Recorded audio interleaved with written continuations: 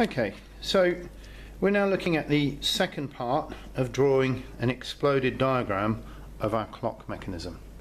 So we've created a concentric center line to line up all the parts of the exploded diagram, and we've sketched out using a pencil lightly the components that we're going to use. I've started to use a rubber to now start to rub away some of my construction lines that I don't need. Don't worry if at this stage your drawing looks a little bit smudgy and you're worried that it looks messy. As long as you've drawn lightly with a very sharp pencil, you should be able to rub those lines out and clear them away. Now we've got a choice here.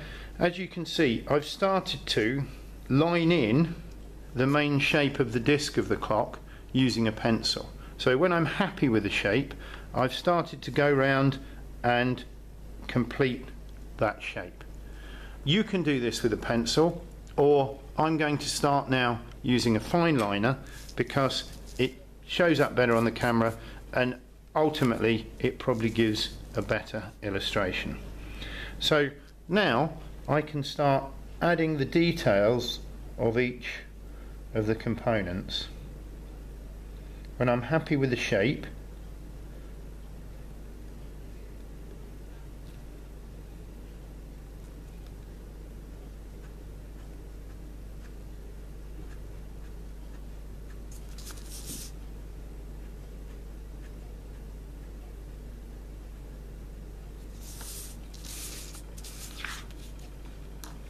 the next part I'm going to draw is our clock mechanism. So if we take a look at it, we can see it has rounded edges, a hook on the top to hang the clock up, and a cutout here at the back for our battery. So bearing that in mind, and we can start adding details. And here's where you can add details as much or as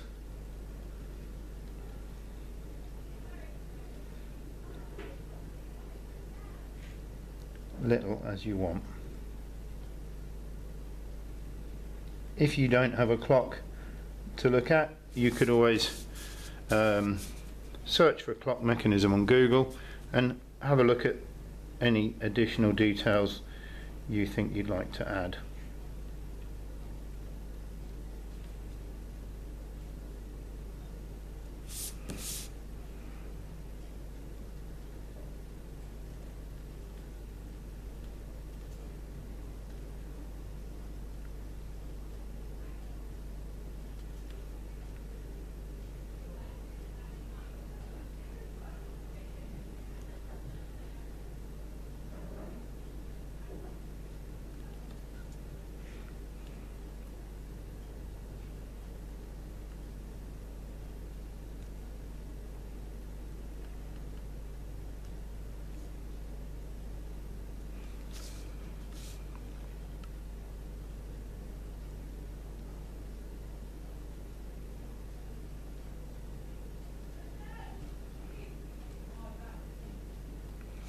So there, having completed my clock mechanism and the small rubber washer component. Once I've done that with my Fineliner, as I say, you could do that with a Fineliner or with a pencil. I can use the rubber to carefully, once the ink from the Fineliner is dried, I can use that to clean that up. Now, you do have an option here of using coloured pencils. Even if you have a few coloured pencils, it does bring much more life to the drawing with an exploded drawing. Obviously with an orthographic drawing we wouldn't use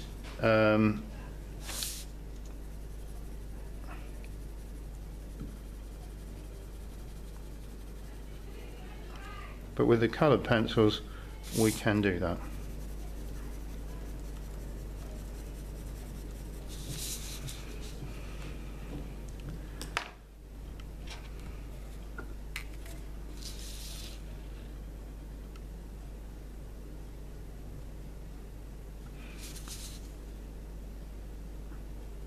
When drawing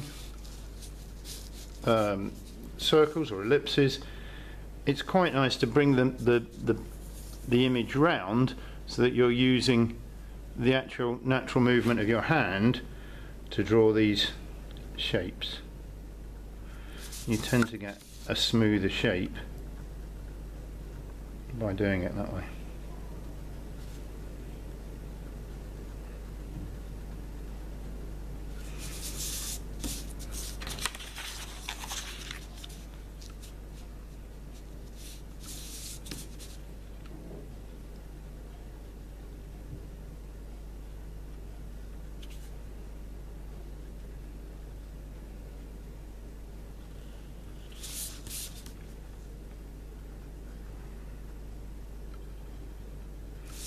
That part has just gone over the edge of that, which is not a problem at all, so we can draw this part as well.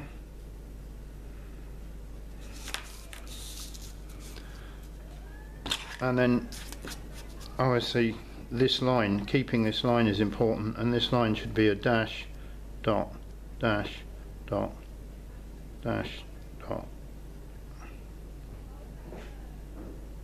Obviously it doesn't go over the part that goes underneath. So you can see there I've made good progress with this. In the last part of the lesson we're just going to look at so you can now complete this. As you can see with this colour I've used a mixture of coloured pencils to give a bit of texture to that. So I used a mixture of colours there. I've added colours onto here, and in the last part of the lesson we're just going to look at adding the lettering.